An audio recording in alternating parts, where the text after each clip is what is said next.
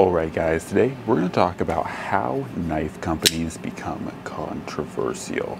And I'm doing this video partly because I've had some people question, like, how are Hinderers, Striders, Emersons even controversial knives? So I kind of figured that I would dig into how these knife companies kind of became the way that they are, and why some people in the industry, or some people in the community, I should really say more than anything, think of these knives as controversial brands to work with or to own as far as knives go.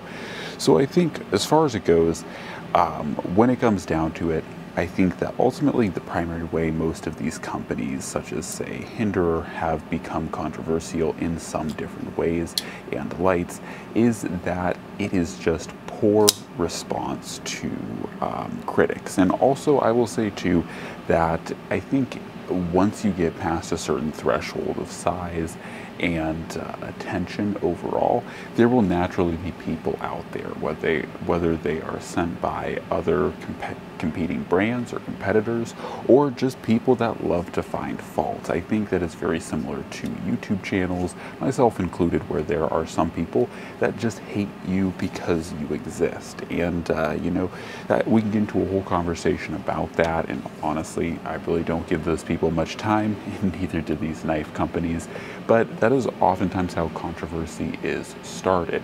And then also, like I was saying, it is also partly due to what I would say is poor PR or public relations. And so what this means is that invariably, once again, as a knife company grows, like any company, you will find that, naturally speaking, you know, some knives that you make are lemons, they are duds, they are, you know, just not built to the same specifications or, you know, quality standards that they should be. And sometimes that isn't handled well by certain people at these companies. And so whether that's the owner or, you know, one of the affiliates, or someone that you know, ultimately is making those calls, like I said, whether it's the owner or it's a PR person themselves, they don't always handle it the best way, and so therefore controversy breaks out.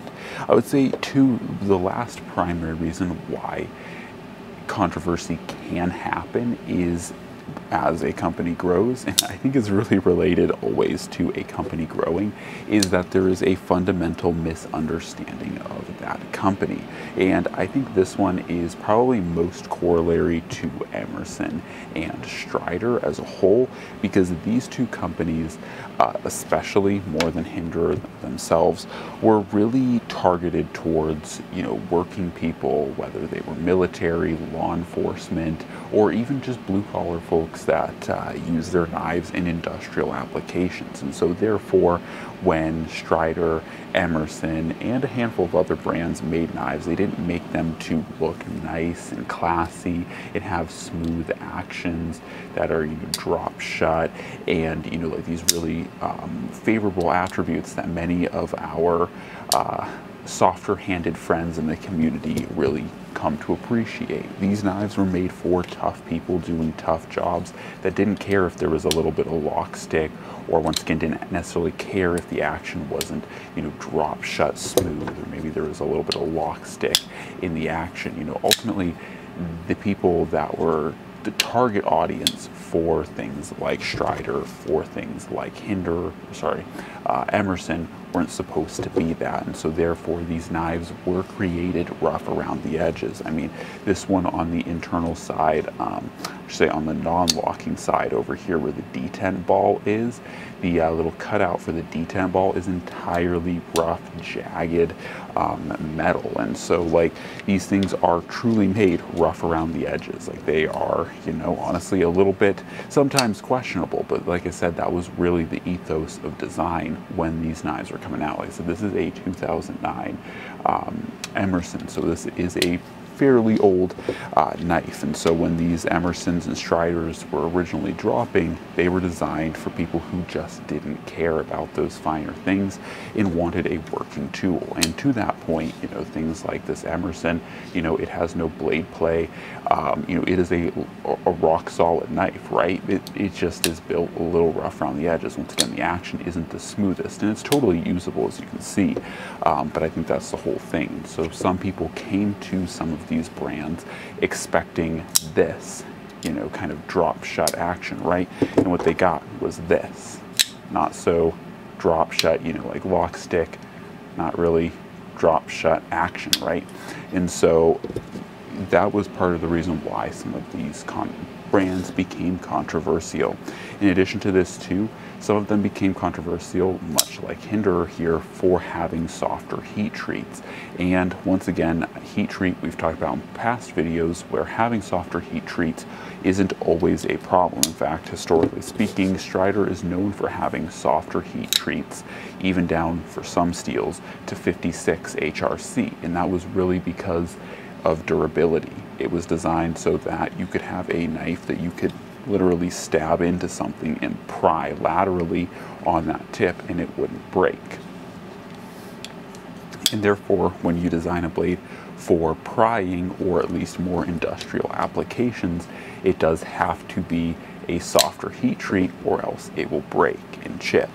In addition to, once again, you know, when it came down to having some of these issues or, you know, people experiencing things like lock stick and kind of being petty, the ethos for brands like Strider and Emerson especially were get lost. You know, that's the way that the blade was supposed to be. If people, and I think one that Strider kind of caught some flack for was people would, you know, like damage the, what is it?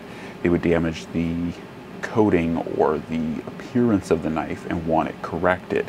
And the company basically told them to pound sand, that your knife, you should appreciate a knife looking used.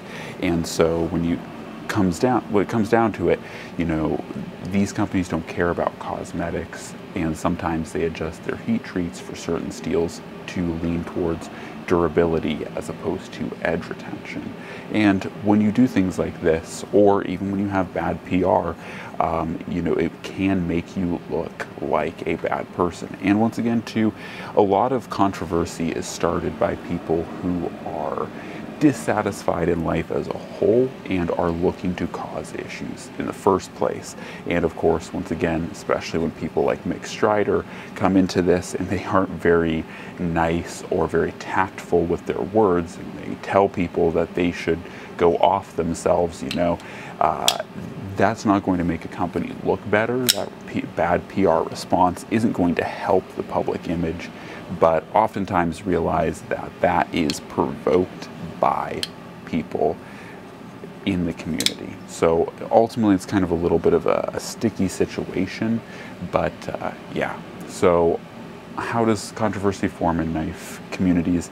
I think, like I said, it's a good mixture of the company failing to properly discuss with their community things, you know, about their knives, and also to the people in the community wanting to stir up, and also the people in the community wanting to stir up trouble, wanting to, so to speak, kick the hornet's nest. So, you know, there's a good mixture of both, unfortunately, but yeah. So hopefully this kind of summarizes why knives become controversial, or moreover why brands do, with three rather controversial knife brands here: Emerson, Strider, and Hinderer. But nonetheless, you know, when it comes to me, why I don't really pay much attention to things like controversy and why I don't really care all that much is because I look at the knives and judge them on their individual usefulness and application to myself and their end, once again, like what they're designed to be, and do they live up to that? Once again, you know, this Emerson doesn't have any blade play in it, right? So long as that is there, and it doesn't really have any noticeable lock stick to me, you know, I don't really care that this knife has some cruder features and that it's rough around the edges. I could certainly find a whole list of faults with this knife that something like this Hinderer doesn't have. Once again, this Hinderer might have a softer heat treat, but as long as I know that going into it and I don't mind, I don't really care. And oftentimes too, the reality is I would almost rather have a knife that's more durable that I might have to sharpen often than have a knife that's less durable that I don't have to sharpen as much. Because I think one really important note, at least on durability in my opinion, is that it's very easy to correct an edge that's bent, but it's impossible to correct an edge that's broken, right? You can't glue a tip back onto this thing if you snap it, but if you bend the tip, you can straighten it back out. So I think it's worth noting that durability in some rights is important. But anyways, guys, that's kind of the summary of these knives, how they got to where they were with their controversies respectively. Of course, too, there are also personal factors, like especially with Mick Strider, because I know someone's going to write it in the comments about his previous claims to be military. And, you know, once again, a lot of these things start with rumors, so that's why I didn't mention it too much, because if you can't prove a lot of what you're saying, then it just becomes a rumor and not so much a controversy. In my opinion, a controversy is something that, once again, like say you send or you test a knife from Hinderer that is, you know, like let's say it's 57 HRC when he claims his knives are between 58 and 60 per se. Like that's something you can prove, and that becomes a controversy. Or say, you know, Emerson's knives are crudely built, right? And then that proves true. They are crudely built, or at least the older ones like this. That becomes a controversy. That's something that you disagree with, and it's something that's provable, right? Like this, Mick Strider's, you know, involvement in the military is a lot of speculation and rumors, so therefore I don't really give it a lot of airtime. Anyways, guys, as always, God bless, and I'm out.